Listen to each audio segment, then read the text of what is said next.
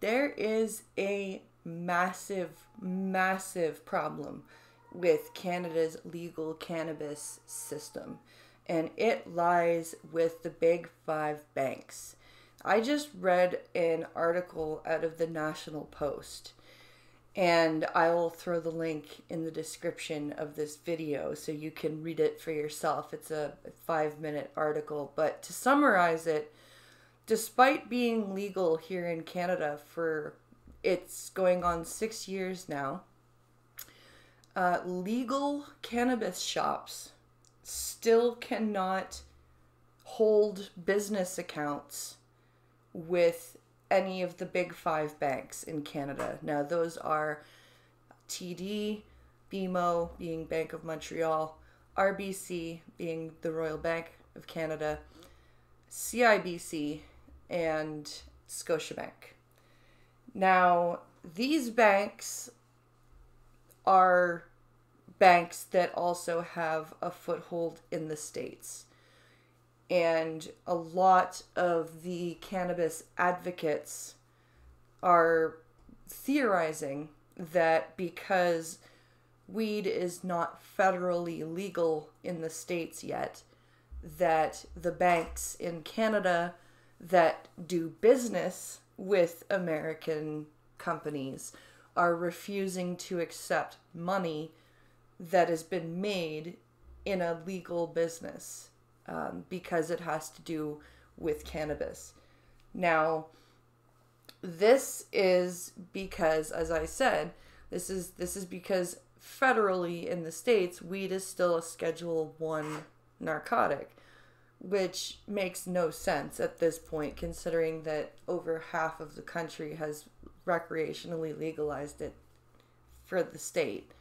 It's about time that the federal government follows suit, because Canada is not the only country where weed is legal. And the only bank to respond to the National Post when they reached out for comment said, the cannabis marketplace worldwide is forever changing and expanding, and we do our best to follow the laws of the countries that we do business with.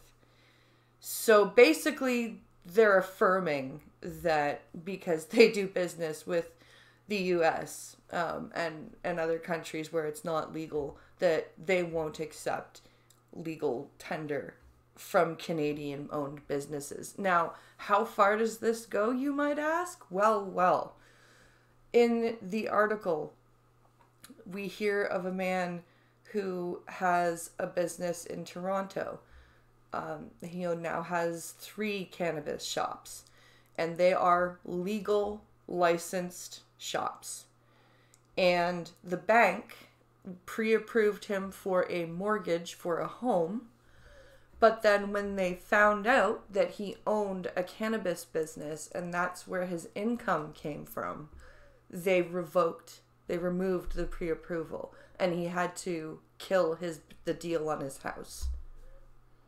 All because he has a cannabis shop. Another cannabis owner cited having to go to a third-party bank that charges him $4,000 a year for a fee plus $100 a month.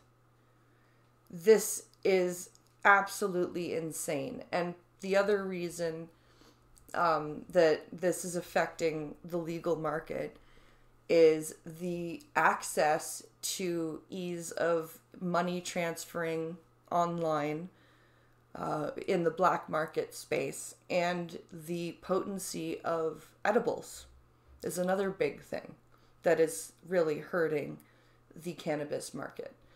Because in Canada, you are only able to legally sell edibles that have 10 milligrams of THC in them. Meanwhile, on the black market, you can, from the comfort of your home, go on a website and order gummies or chocolates or what have you with THC in the hundreds of milligrams, and you can have them shipped via Canada Post, and you can e-transfer your money. And all of those things are heavily regulated for licensed cannabis owners. So there really needs to still be some restructuring and tweaking of the system for legal cannabis.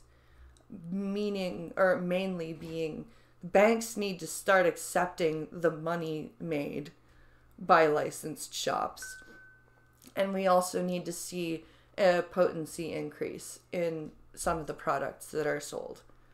Now, I'm not saying make them like the black market. I'm not saying, let's sell 1,000 milligram gummies or anything like that. But for God's sakes, can we at least bump it up to 100? Like, can we make it 100 milligrams at least? Like, can we do that? Just meet us in the middle. And for the love of God, let these poor people deposit their money and own a home. Holy shit.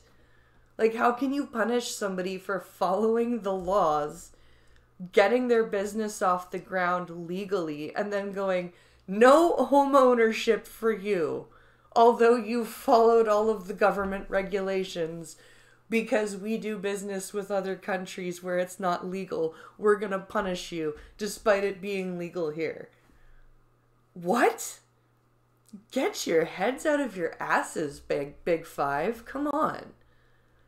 Like, share, subscribe. See you in the next one, and let me know what you think in the comments down below.